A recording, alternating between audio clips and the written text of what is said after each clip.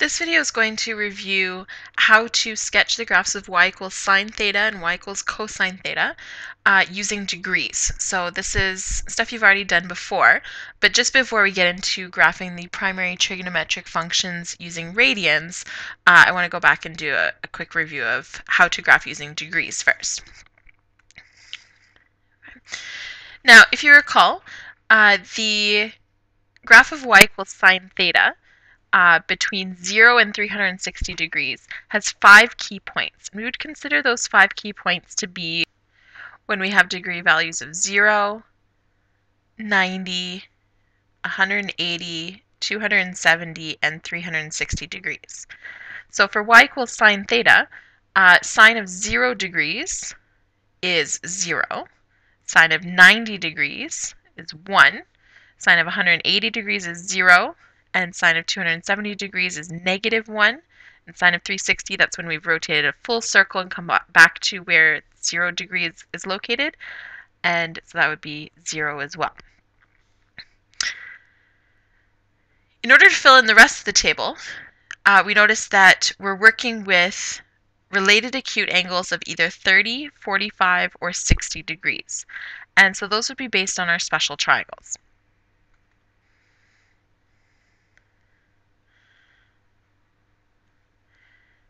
So one of our special triangles has the angles 30 degrees, 60 degrees.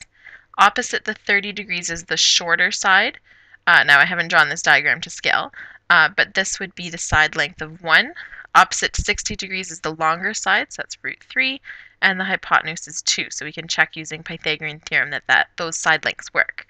So the sine of 30 degrees would be opposite over hypotenuse, or 1 over 2, which is 0.5. For 60 degrees, the sine ratio would be √3 over 2, which equals about 0.866. For 45 degrees, we can draw our other special triangle, which has two 45-degree angles. The leg lengths of the triangles, so the sides that join at the 90-degree angle, are 1, and the hypotenuse is √2. And so the sine of 45 degrees is equal to 1 over √2, which equals about 0.707. Okay. Now, these are angles in quadrant 1, whereas this next set is all in quadrant 2. In quadrant 2, we know the sine ratio is positive. Quadrant 1, all of the ratios are positive. Quadrant 3, only the tangent is positive. And quadrant 4, only the cosine is positive. Okay, so we know that our ratios here are still going to be positive, but the ratios will be dependent on what the ratio is for the related acute. So 120 degrees, if we were to draw that on the Cartesian plane, would be located in quadrant 2. So that's 120 degrees. The related acute angle, well, 120 plus 60 would give us 180. So the related acute angle for this is 60 degrees. And the sine ratio for 60 degrees was 0.866. And we know that ratio is going to remain positive because we're in quadrant 2 and the sine ratio is positive. Similarly, for 135 degrees, that has a related acute angle of 45 degrees. And so we look for the ratio at 45 degrees, and that was 0.707. And again, the sine ratio is positive because we're in quadrant 2. And for 150 degrees, we've got a related acute angle of 30. And so the ratio for 30 degrees was 0.5. And again, it remains positive because we're in quadrant 2. In quadrant 3, same thing, we're going to look for what the related acute angle is. But we know that these ratios will be negative because the sine ratio is negative in quadrant 3. So for 210, that has a related acute angle of 30.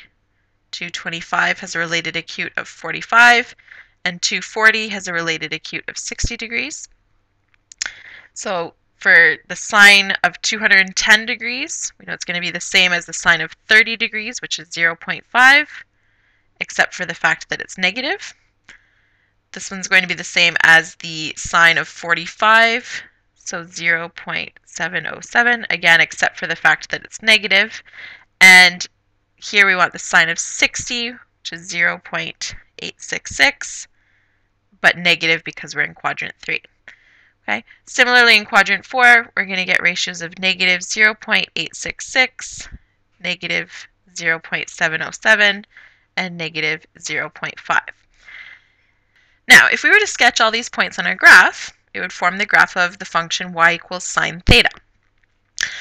So if we want just a quick sketch of the graph, we could just focus on the 5 key points that are here between 0 and 360 degrees. If we needed a more exact graph, then we could also plot the points that are in between. So for the purposes of this, let's plot all of these as key points on our graph. We want to figure out an appropriate scale for our x and y axis. So it looks like for our x-axis, there's 24 spaces going across, which for 360 degrees, that means we can have each space being 15 degrees.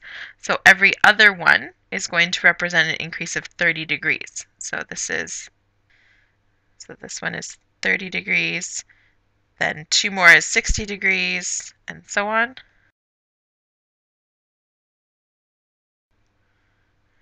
Until we get to 360 degrees. And for our y-axis, our positive y value is 1, and our highest y value is 1, and our lowest y value is negative 1. So I'm going to put 1 up at the top here, and negative 1 down at the bottom. Okay? So now, plotting our key points, sine of 0 is 0. Sine of 30 degrees is 0.5, so it's going to be halfway between here. So 1, 2, 3, 4, 5. So there's a point there. Sine of 45, well, 45 is going to occur halfway between 30 and 60. So that's at just over 0.7. Sine of 60 is 0.866. Sine of 90 is 1. And we're going to continue to plot all the key points like that.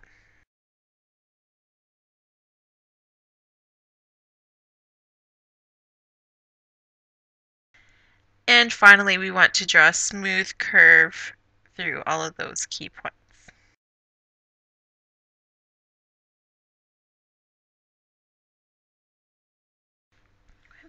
So this gives us the graph of the function y equals sine theta for theta values from 0 up to 360 degrees.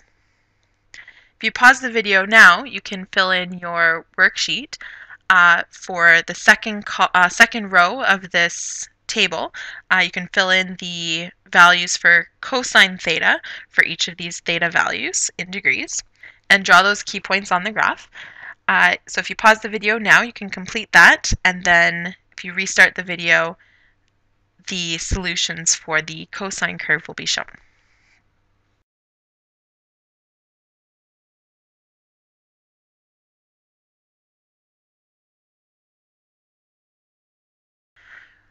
Okay, so here's the cosine curve, and again, notice some similarities between the cosine curve and the sine curve. The cosine curve, though, we know is going to be positive only for quadrant 1 and quadrant 4. So you'll see the positive values there. And again, we can see that on our graph. If we were to split up our graph into the 4 quadrants, we can clearly see on the graph of y equals cosine theta that the graph will be negative or below the theta axis for quadrants 2 and 3, and cosine theta will be above the theta axis for quadrants 1 and 4, just like the cast rule says.